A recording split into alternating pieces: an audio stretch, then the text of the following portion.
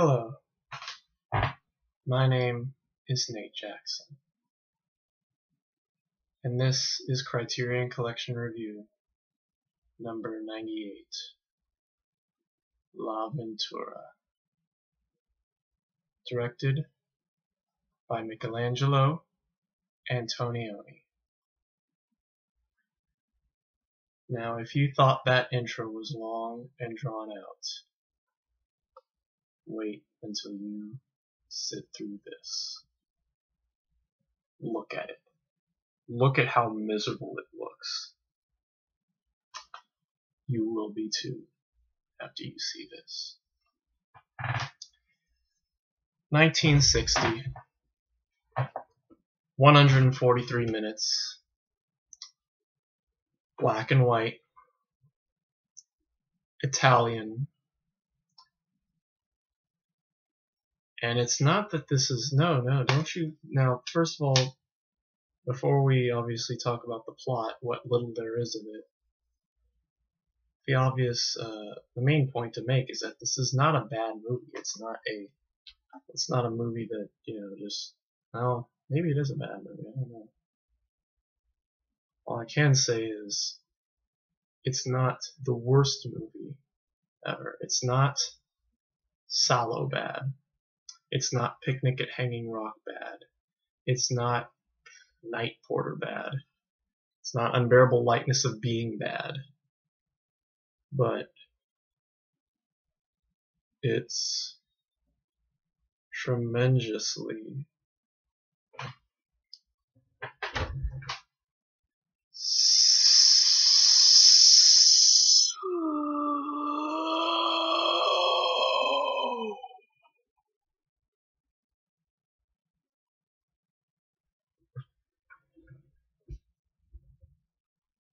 just like this review. By seeing this review, you no longer have an obligation to watch this movie. But anyway, let's talk about the plot. So it's about this girl named Anna, got a fiance named Sandro. His name's Sandro, I think. Sandro, yes. And they go on a trip with their best friend, with her best friend, Claudia, as well as a couple of other friends. There's a kind of richy people, Juliana and Corrado, and Patricia and Raimondo. Raimondo, I don't remember who he is. It's hard to keep track of the names, and they don't show the names on the subtitles when they say them, unless it's like in context with a sentence. So yeah, that doesn't help much. That doesn't help our situation much either, as far as remembering characters. Anyway, Anna and Sandro are trying to be, they're like having they have sex. It's like Anna, like Claudia comes to pick them up, and they have sex before they leave, and she just stands out there waiting for him. Like, how fucked up is that? But apart from that, so they go on the trip, and they go on this boat, and they're traveling, like, this is an island, and Sandra seems to be really, like, disinterested in Anna sometimes, like, distant. Like, he seems to only be interested in, like, the sexual part, At one point, she jumps off the boat, and starts swimming in the ocean, and she apparently fakes that there's a shark in the water just to see if Sandro will come to her rescue, but he just doesn't do anything, and somebody else comes and saves her from nothing. All the while, so they get to the island, and so Anna and Sandro are kind of fighting, and Claudia's really lonely and just like distant, and I think she feels kind of left out by the love of her best friend and her fiance. So there's that, and then of course I don't think she can connect very well with her friends who are also fighting, and just really just not her style. So one morning, or one afternoon, or wherever the hell she leaves, Anna is nowhere to be found. She disappears. She kind of, I guess, runs away, and the friends look everywhere for her on the island. And after a while, they find her belongings, and at one point, I think Claudia thinks that she killed herself. But when she finds her things, and it's kind of like, oh, okay, so she's okay. She must be alive somewhere. At the same time, like, so it becomes a huge thing. They call in the police, and at one point, Claudia and Sandro are looking, and Sandro grabs Claudia's arm and looks at her with this like lustful gaze, and it's kind of revealed from this that Sandro wants Claudia. It's like it's been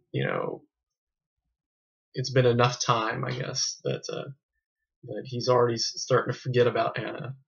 He continues to search for her in the movie, but at the same time, he's lusting for Claudia, her best friend, his fiance's best friend. And at first, Claudia is just like, "Get away from me! Go do this! Go do this so you'll be away from me. Go search that part of an island." And then at one point, she tries to search other islands. She takes a train, and Sandro hijacks a train and gets up on it. And I keep using the word hijack, and it's just a good word. He didn't actually hijack. He just got on the train and followed her, more or less. And they meet, and she's like, "It's only been 3 days. Just get away from me. Go do this. Go do that." And he's like, "No, I want you. I want you. I must have you in my life," or something like that. And meanwhile, he keeps searching for her, and Claudia, meets up with her friends. Her friend Patricia, I think her name is. I know her name is Julia,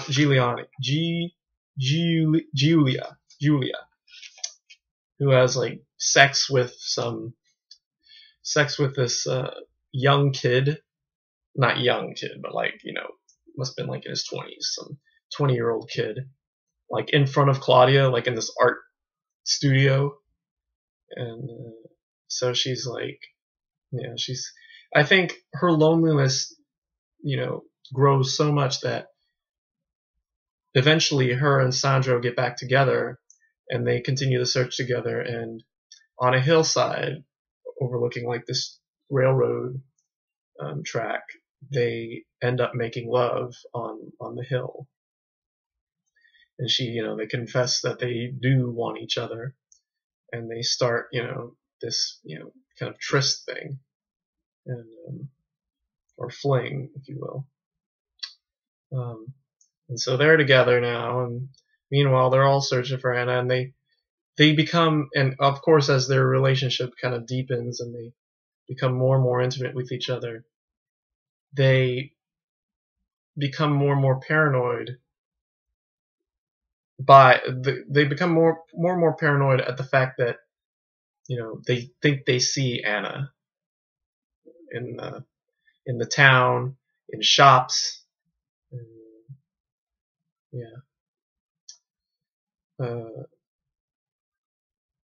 eventually at one point they finally go to this really fancy hotel where they think Anna's staying, and they look around, and Claudia goes up to her room, and Sandro stays down and tries to find her, and he sees this actress that he met earlier in the film, this Gloria Perkins woman.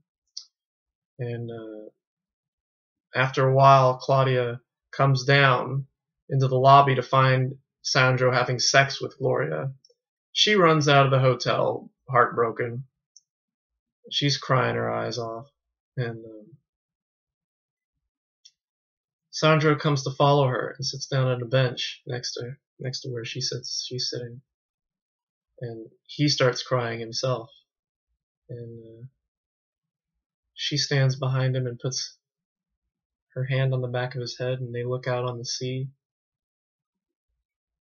And if you don't believe, and I don't, and you gotta believe this, that's the end of the film.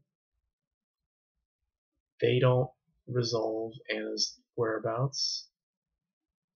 They don't resolve, like, like the other friends, It just ends with them crying and being together after, after he just had sex with Gloria Perkins. And, to be a little more analytical about that, you could say that Gloria does look a little like Anna. They're both brunettes, and they've got similar eyes, so it's possible that he had sex with her out of missing Anna. And that's why Claudia, I guess, forgives him. But the fact that they don't find Anna is another one of those stupid picnic at Hanging Rock moves where they just end the movie on an unresolved note. Just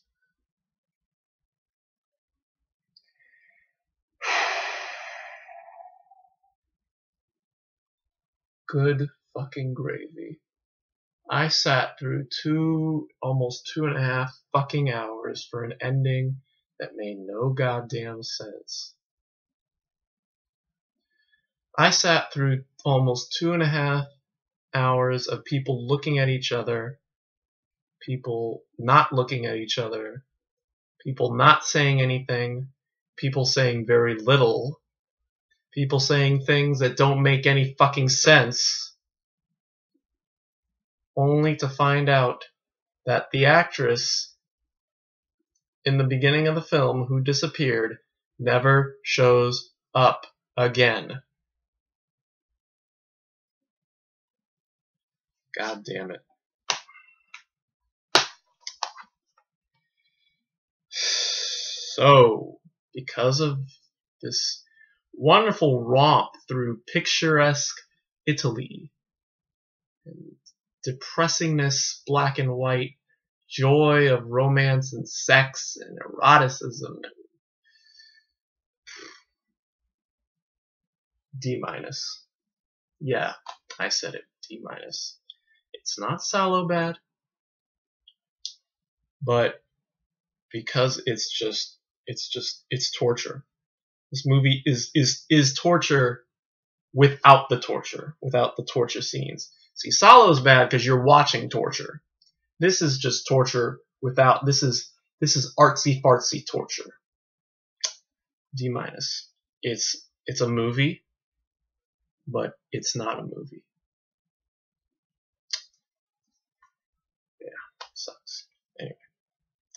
Supplements. Oh, the supplements suck just as bad. Oh god, an hour-long documentary about Antonioni called Documents and Testimonials, which is just him talking about, just these people talking about his films, and they're just talking about saying a bunch of shit that don't make any fucking sense either.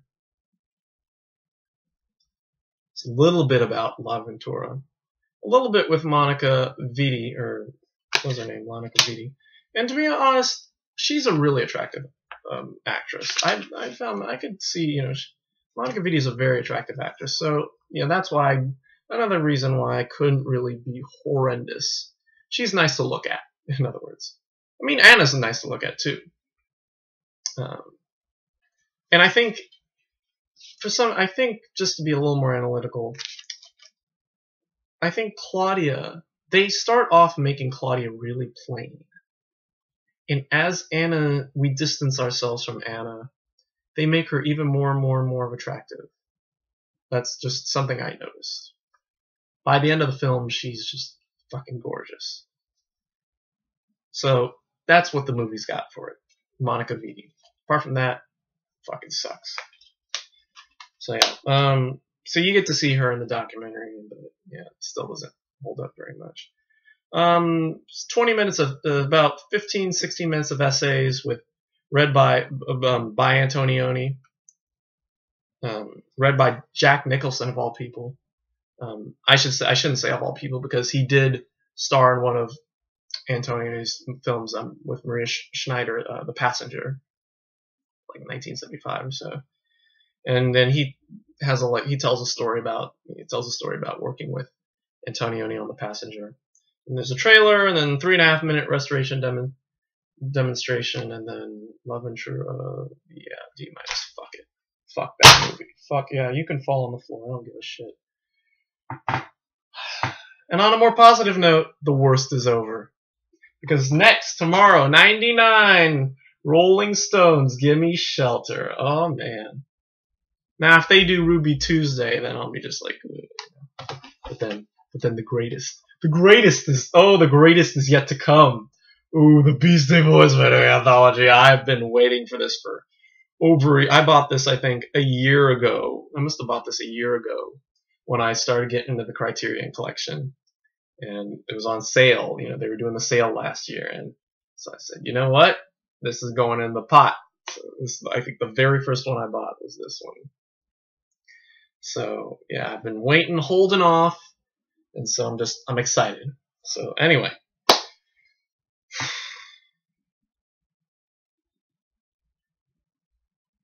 See, I'm already tired from watching that fucking movie. Watching those people just fuck. Oh man, I think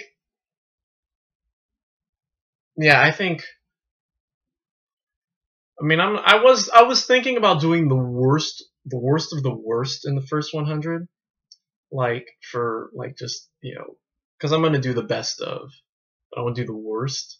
But that would be I don't think that'd be nice, and it's hard to pick like the worst of the worst. But I think if I had to pick the worst 3 that I can think of,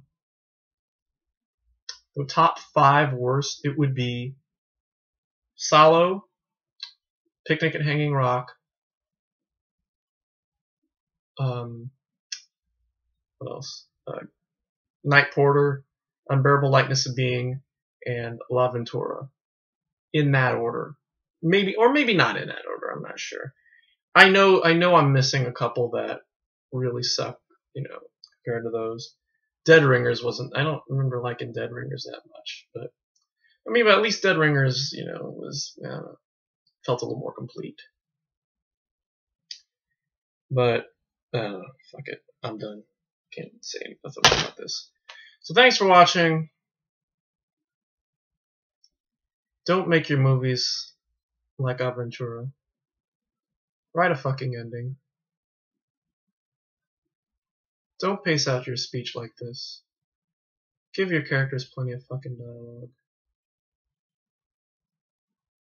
And we will see you tomorrow. For Give Me Shelter. Give me shelter. It's gimme shelter. Don't be polite, Mick. Sorry. And until then,